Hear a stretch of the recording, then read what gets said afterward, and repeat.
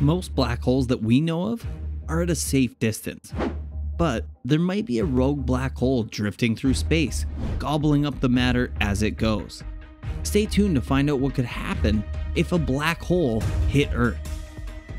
If a massive black hole replaced the Sun, all the planets would remain in their present orbits, circling the black hole at a safe distance. Life would be impossible without the light and heat from the Sun, but at least Earth would survive. However, if a black hole as massive as the Sun entered our solar system by some other means, things would be quite different. Planets would be slung away into space by gravitational forces, or they would be ripped apart by the strong tidal forces of the black hole. But thankfully, the chances of this happening are very slim. Black holes have been long a source of much excitement and intrigue, and interest regarding black holes will surely grow now that gravitational waves have been discovered.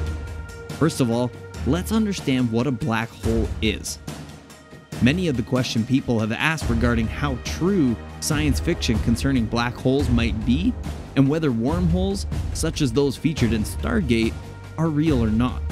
Invariably though, the one item that is almost assured to come up is the largely gruesome ways black holes might theoretically affect human beings and the Earth itself. The Earth would stand no chance if it encountered a rogue black hole. The cosmic black hole's tidal forces would easily rip the planet apart. Matter piles up in a superheated, rapidly spinning disk before plunging through the horizon of a black hole, never to reappear again. Mass, charge, and spin. There are three properties of a black hole that are, in principle, measurable: their mass, their spin or angular momentum, and their overall electric charge. Indeed, these are the only three parameters that an outside observer can ever know about, since all the other information about anything that goes into making up a black hole is lost. This is known as the no-hair theorem. Put simply, no matter how hairy or complex an object you throw into a black hole, it will get reduced down or shaved to its mass, charge, and spin. Of these parameters, mass is arguably the most significant. A black hole has its mass concentrated into a vanishingly small volume, the singularity, and it's the same mass of the black hole and the huge gravitational forces generated by its mass doing the damage to the nearby objects. Space spaghetti. One of the best known effects of a nearby black hole has the imaginative title of spaghettification. In brief, if you stray too close to a black hole, then you will stretch out just like spaghetti. This effect is caused due to a gravitation and gradient across your body. Imagine that you are headed feet first towards a black hole. Since your feet are physically closer to the black hole, they will feel stronger gravitational pull toward it than your head will. Worse than that, your arms, because they're not at the center of your body, will be attracted in a slightly different vector or direction than your head is. This will cause parts of the body towards the edges to be brought inward.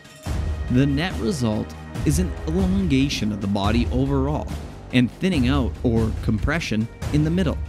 Hence, your body or any other object, such as Earth, will start to resemble spaghetti long before it hits the center of the black hole. The exact point at which these forces become too much to bear will depend critically on the mass of a black hole. For an ordinary black hole that has been produced by the collapse of a high-mass star, this could be several hundred kilometers away from the event horizon, the point beyond which no information can escape a black hole. Yet for a supermassive black hole, such as the one thought to reside at the center of our galaxy, an object could readily sink below the event horizon before becoming spaghetti, at a distance of many tens of thousands of kilometers from its center. For a distant observer outside the event horizon of the black hole, it would appear that we progressively slow down and then fade away over time. Bad news for Earth. Hypothetically, what would happen if a black hole appeared out of nowhere next to Earth? The same gravitational effects that produce spaghettification would start to take effect here. The edge of the Earth closest to the black hole would feel a much stronger force than the far side. As such, the doom of the entire planet would be at hand. We would be pulled apart, Equally, we might not even notice if a truly supermassive black hole swallowed us below its event horizon, as everything would appear as it once was, at least for a small period of time. In this case, it could be some time before disaster struck. But don't lose too much sleep. We'd have to be unfortunate to hit a black hole in the first place, and we might live on holographically after the crunch anyway. Mind the radiation. Interestingly, black holes are not necessarily black. Quasars, objects at the heart of distant galaxies powered by black holes, are supremely bright. They can readily outshine the rest of their host galaxy combined. Such radiation is generated when the black hole is feasting on new material.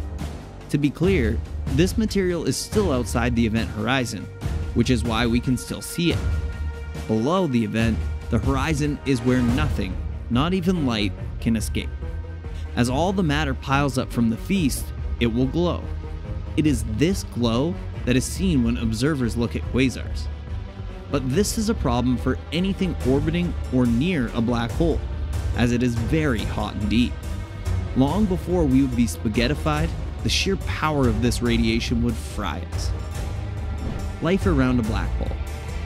For those who have watched Christopher Nolan's film, Interstellar, the prospect of a planet orbiting around a black hole might be an appealing one. There needs to be an energy source or a temperature difference for life to thrive, and a black hole can be that source. There's a catch though. The black hole needs to have stopped feasting on any material, or it will be emitting too much radiation to support life on any neighboring worlds. What life would look like in such a world, assuming it's not too close to getting spaghettified of course, is another matter. The amount of power received by the planet would probably be tiny compared to what Earth receives from the Sun, and the overall environment of such a planet could be equally as bizarre. Indeed, in the creation of Interstellar, Kip Thorne was consulted to ensure the accuracy of depiction of the black hole featured. These factors do not preclude life, it just makes it a challenging prospect and very hard to predict what forms it could take. Now that you've watched the video, let me know what you think in the comment section down below. Thanks for watching, and I'll see you in the next one.